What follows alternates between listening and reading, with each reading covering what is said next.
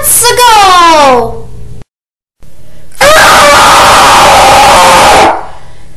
Nintendo and Sega, when will you guys learn to stop freaking making freaking games for the freaking Mario and Sonic at the Olympic Games series? Makes me so freaking mad. It's the same repetitive garbage over and over! Just like Call of Duty. I mean, seriously, what the frick? I mean, seriously, I'm going to do a rant on Mario and Sonic at the Sochi 2014 Winter Olympic Games. I mean, what the frick? I mean, why are they still continuing to make games for this series? I mean, they've run out of ideas for this series. I mean, they just need to bid this series hasta la vista. Alright, guys. I mean, seriously, what the frick? I mean, seriously, Nintendo and Sega, when are you ever going to learn that you can't do this to your consumers? You can't just release the same game over and over, expecting it to sell. Lightning can't strike twice! That only happens very occasionally. Super Mario Galaxy 2 is an example. But guess what?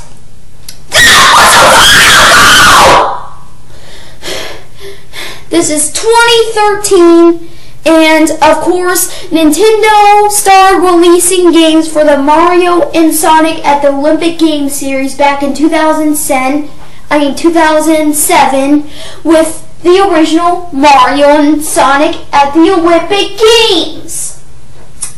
And they figured, oh, since this game was such a success, why don't we just make a sequel? And Mario and Sonic at the Olympic Winter Games did feel like something new, because, I mean, of course, it was a new setting, completely new mini-games, everything about it was new. But I'll tell you when the franchise started to go downhill. Mario and Sonic at the frickin' 2012 London Olympic Games. Holy frick! I mean, what the frick? I mean, come on, Nintendo and Sega. I mean, seriously? I mean, why can't you just make one Mario and Sonic game per console? That way, it'll feel exciting each time. But no! Instead, let's just, frickin' release a Mario and Sonic game every 2 frickin' years! I mean, it was exciting at first, because it was the first time we got a Mario and Sonic crossover game, Mario and Sonic at the Olympic Games, but guess what? Now it just feels like we're on repeat every single time.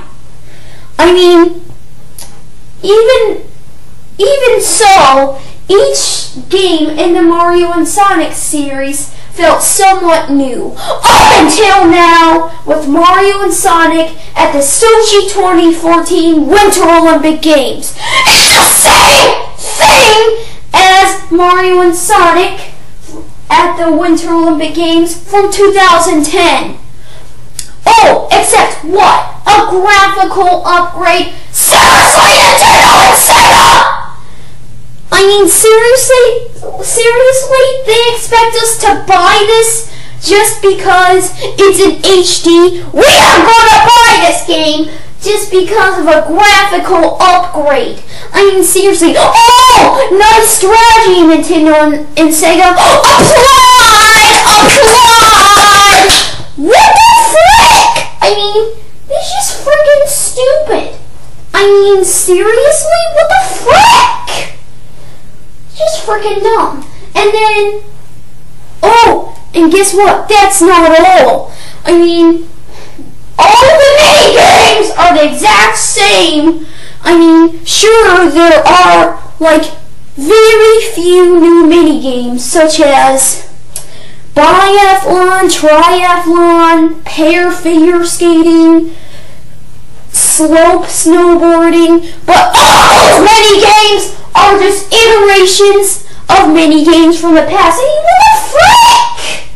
This game is just a lazy, cheap, half-baked port.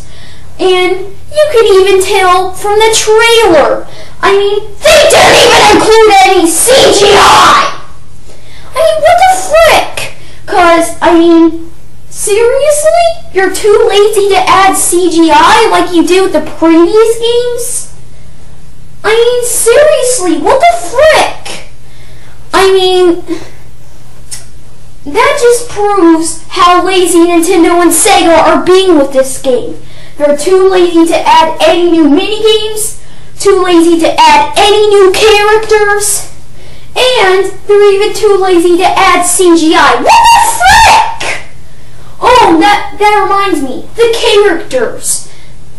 Yeah, they're not adding any new characters because they claim, oh, our character roster is too large, so we're just going to keep it the way it is. Why don't you just cut out the characters that people don't frickin' like? Like, I know, maybe Blaze the Cat, Vector the Crocodile, let's see, Silver the Hedgehog. I mean, seriously, what the frick? I mean, seriously, nobody wants this! And why don't you add characters like, I know, Fang the Sniper / Knack the Weasel, Espio, Mighty the Armadillo. Let's see, what else? What else? Beam the Dynamite, or even Honey the Cat, which was reintroduced in Sonic the Fighters HD. I mean, seriously. I mean, nobody wants this! People want to see the retro Sonic characters. Why? Because who rivaled with Mario? Classic Sonic! Modern Sonic did it. He only did for a few years. Then Sega became a third-party company. So I mean, why not just, I don't know, just frickin' add some of the retro characters and maybe give the characters the retro classic designs because retro Sonic rivaled with Mario! I mean, what the frick? Okay, I mean, seriously. And Nintendo and Sega claim that, oh, every minigame is going to feel different because you play it with the gamepad and that's why it's different. Sure, the minigames play differently, but they're still the freaking same!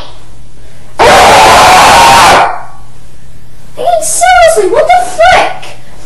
Alright, we have Mario Party 3DS coming out this year in November, and guess what? I would much rather purchase that than Mario and Sonic at the Sochi 2014 Winter Olympic Games. I mean, what the frick? I mean, seriously. At least Mario Party 3DS is going to have all new minigames, not just 3 or 4. I mean, seriously, what the frick? Oh yeah, and Mario Party 3DS is, of course, going to be a board game style party video game.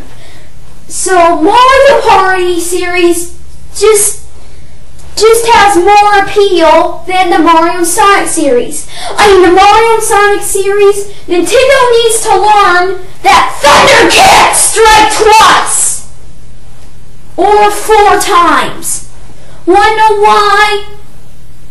Because, I mean, it was exciting at first to see Mario and Sonic crossover, but now the Mario and Sonic at the Olympic Games series just feels like a freaking cash cow! And overall, I am not looking forward to Mario and Sonic at the Sochi 2014 Winter Olympic Games. Alright guys, Nintendo, give us a true Mario Sonic crossover. Give us something worth being excited for, like a Mario and Sonic crossover RPG or Mario and Sonic crossover platformer, which is even better. Not the same repetitive Olympic Games freaking garbage. I mean, what the frick? It's freaking bites. Alright guys, stop the laziness! This is Multi Mario Sonic signing out.